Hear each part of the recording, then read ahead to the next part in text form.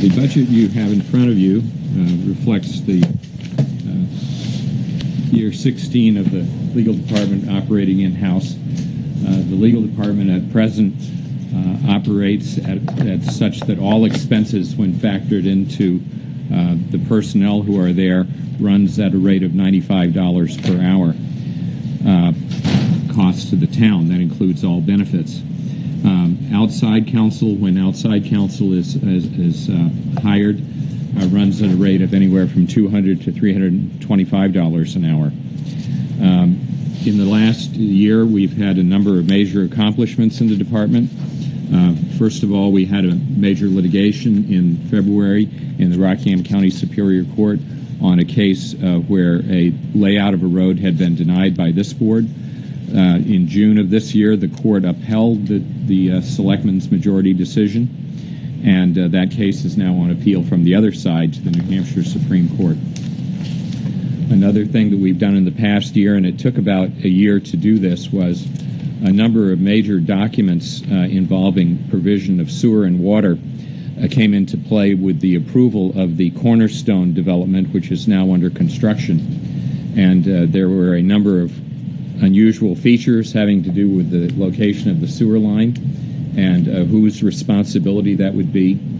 And after about 9 months worth of intense negotiations, all the documents were prepared in such a way that enabled that development to go forward in a way that was good for the town and will involve the upgrade of infrastructure so that there will be service to enlarged number of users in the Liberty Lane West area.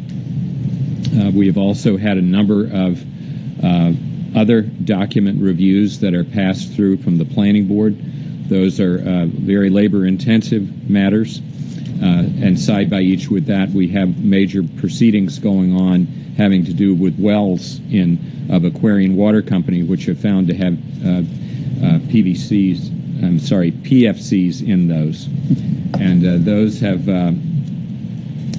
involved interaction with federal state agencies, the Coakley Landfill Group, and have played out in the Eversource Aquarian acquisition. And that has involved some major and intensive interaction with Aquarian over the course of the entire summer. So the budget you have in front of you reflects a 4% increase in regular wages due to merit increase that the board granted after reviewing the accomplishments of the department. It also involves the addition of one other personnel. Over the summer, we had a very successful experience with an unpaid intern from the UNH Law School. He had completed his first year of law school and was willing to come and work for us for the summer, and accomplished a number of items that had been hard to get to items. And we would like to continue that program, and so hiring a second-year law student who would have even more experience to bring to the town's benefit. I had proposed initially a summer intern position with a $4,000 stipend over the course of a 12-week period. Management, when it received that request, actually dropped that particular one and added instead an intern, not an intern, I'm sorry, a paralegal position that would run at 20 hours a week, $25 per hour for the 39-week balance of the funding year. That position would be very helpful as well. As I've said, we have many labor-intensive document reviews to perform that actually take away a lot of the time that's needed for litigation matters, and we have some important litigation matters to deal with. And so I would support that request. The other increases have to do with under litigation expenses. We had budgeted previously the sum of $5,000. We've increased that to $15,000. As we've heard before, a number of the matters we're dealing with having to do with contamination of wells involves some very discrete engineering expertise that's being provided by Professor Thomas Ballestero of the University of New Hampshire in the hydrogeological field. And his already for this year, the board had budgeted an extra amount, and the problems that he's helping us deal with are going to be ongoing, I believe, into the next year. And for that reason, you see the increase there. A number of matters the board has approved the use of outside counsel for, some in which I have a conflict and others in which there are particular areas of expertise. And that is why you see because those will continue forward into the next year, pursuing matters that are of great benefit to the town. We've doubled the amount requested for outside counsel fees. And as I've said, the cost of outside counsel, particularly the kind of quality counsel we're using, is several times the rate that are paid for my office. And that is that. Questions? So for, let's say this year, instead of having an intern, you would have a paralegal. This is a proposal, 20 hours for the whatever it is, 14,500. Yes. Yes, that's correct. It's actually 19,500. So the admin took out the $5,000 for the. Oh, okay. So the admin increased it by 14,500, but the paralegal position is getting that. Is actually 19,500. That's 20 hours a week, $25 an hour for 39 weeks. Okay. Thank you for the clarification. That's all I have for questions. Thanks.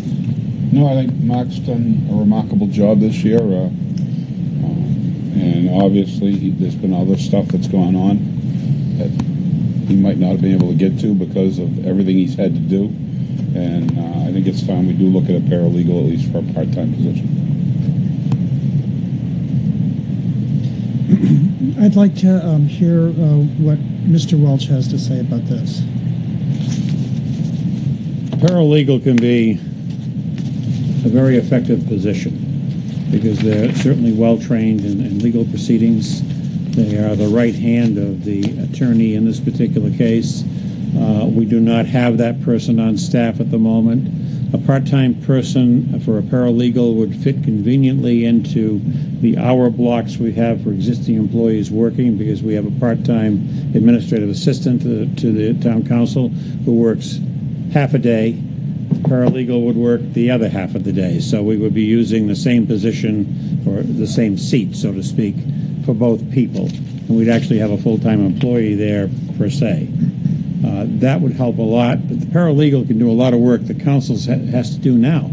He has to do all of his own research. He has to do all of his lookups that need to be done. He has to do all of his research in legal cases, and these can all be done by someone else, and he can be more productive in taking care of the litigation that the board has voted and taking care of litigation that comes forward into the town, which is the majority of litigation. We don't go looking for cases, but they seem to find us for some strange reason, and they require a tremendous amount of work to get them done. We have a motor vehicle case that we're working on now for a minor accident that I would say, given the amount of paperwork that I've received between the insurance company and the legal department, has probably taken somewhere in the area of close to 100 hours of the town council's time because of the work he has to do in the background and doing all the research. That could be done by other people. He could be much more productive in other areas. Thank you. Bill? Thank you, Mr. Chairman. I support your budget enthusiastically. I note in your damages in judgments line, it's not applicable. There have been none under your tenure this year. You perform remarkably. We have a confidential memo listing some of your what is now public tort pursuits, some of those defenses that you've done on behalf of the town. Your paralegal need and requisite is long since overdue. When we reinforce the command element up here with Mr. Sullivan as the assistant town manager and his personal director, you were deprived in a very meaningful way from your other legal counsel, and that has vanished. You never complained, you never whined, and you never lost a case. I would move the budget for legal as presented. Second. Oop, I'm gonna, if I may, You may. thank you very much. Appreciate it. Thank you. 4% on the salary, what's that? The board voted that after, as part of a merit raise, after Okay. review. So that was going into next year's budget, not this year's budget? Is any of that in this year? Oh, yes. It was retroactive to April 1, as Okay. was everyone else's increase. Yeah. So this not year, it's not it would already another- be up this year, right? It's not What? another 4% on top of the 4%. It's not another 4%. It's the one that the board approved. Correct. Okay, yeah. I'm more, I don't know, I see 36.05%. I'm more against it. I'm against the paralegal myself. I just think, from my point of view, I think we do too much litigation. I think we could cut this down a little bit, get a little more streamlined in it. And, you know, I know I'm in the minority, but,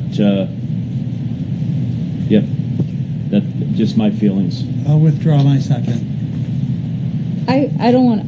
I think that we should probably. I would want to pass this budget, but I do have a question about it because, Mark, I know the work you've done, and a lot of it is confidential, and we can't really explain a lot of it to the people watching tonight. But it is. You've done a great job, and we've had to go outside counsel a few times, and you know what? That's good because that brings independence, and that shows that we're doing what we're supposed to do. And like Mr. Bean says, damages and judgment, nothing. But my question I do have is, and maybe the town manager can help me out, or Christy, on lines, collective bargaining costs and other labor costs, is that something, we have it the same as we did last year, but we haven't spent any this year. Could someone explain that? Could someone explain it to me? We have to carry, excuse me, we have to carry costs for labor contracts and collective bargaining costs. Occasionally, we have to go out and do outside resources for that material. That money has to be there in case we do. We try not to spend it. We have a very good in-house collective bargaining team. Right. Previous to the current arrangement we have for collective bargaining, which is in-house, we were spending something in the order of $100,000 to $125,000 a year. So that's been removed from the budget. Right, so we've removed over $100,000 a year, and we have this $15,000 here for safety. That's correct. Okay, thank you. I don't have any further questions, and I would second the motion to move this budget. Okay, we have a motion, we have a second. Any other discussion? You know, Okay. I think we should have more discussion about it. Okay, well, About your points. okay. But we have a motion and a second, so we're going to have to take a vote. I mean, that's the way it is. Talk away. You're the chairman. But No. I'll finish my discussion, what I've said. Well, I mean, I if said what I Rick said. has something to say, let's hear it. Well, you know, you mentioned about, I want to make sure we're all on the same position here about is there too much being pursued? Well, I would answer that, and is one when I was the chair for the evaluation, real estate evaluation, of the largest piece of property in the town, and it was farmed out to outside counsel, and this board voted unanimously to pursue litigation. That is public. That is perhaps a seven-figure dollar amount that could cede to the town.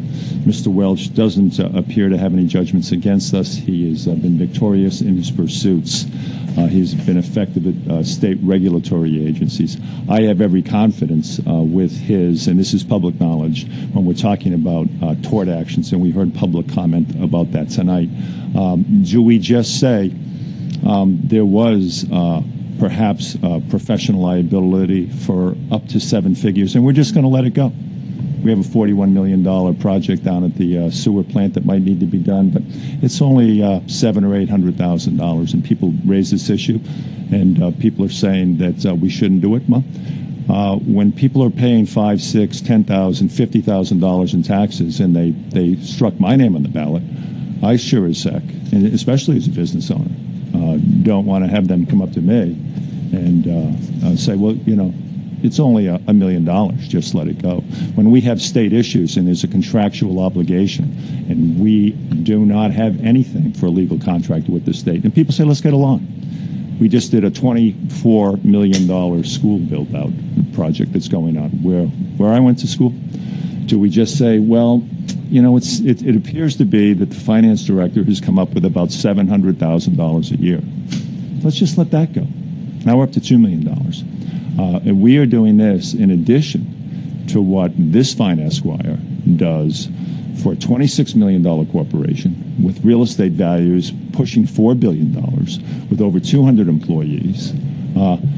I say when legal issues arise, we have an attorney, and this board has voted. Now, if people want to rescind motions and do that, put it to the vote. But I will tell you, if we pay policemen in this town, and if there's crime, we expect them to make an arrest. If there's a fire in this town, we expect a fire truck and an ambulance and mutual aid if we have. If there's people at the line at the town clerk to register a vehicle, we expect them to do that. Now, if we don't want to use the town attorney, we want to walk away from millions and millions of dollars, you won't get my vote on that. You won't have me having people come up to me in this town when I'm walking around and saying, oh, you're letting a couple of $1 million go. Good. Let's get along. Count me out of that debate. Count me out of that, and I don't think it's excessive. Get along. I don't know. That's psychobabble to me. Thank you, Mr. Chairman. Go ahead, Rick. Yeah, I would just like to say that this year that Mark has done a lot, and there's been much asked for him.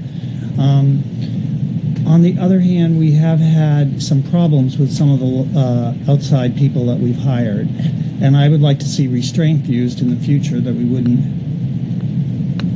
you know, more on what you're saying, and using less. But I will say that Mark's done a very good job this year. I never said Mark didn't do a good job, and I never said just get along and give up money. So I don't know why somebody wants to put words in people's mouths, but that's all right. Mr. Chairman, if that's at me, I've heard that we've got to get along and we should have restraint. I'm talking legal issues. I'm talking Board of Selectmen votes, and I'm not talking getting along. I'm talking Board of votes, and I'm talking motions, and I'm talking tort actions, and I'm talking legal contracts. I don't talk about getting along in psychobabble. I'm not going to get to a Thank you. I appreciate it. But please don't put words in my mouth. Thank you. Please don't say that I am, Mr. Chairman, and don't put words in my mouth. Not over $1 million. All right. Thank you. Very good. We have a motion. We have a second. All in favor?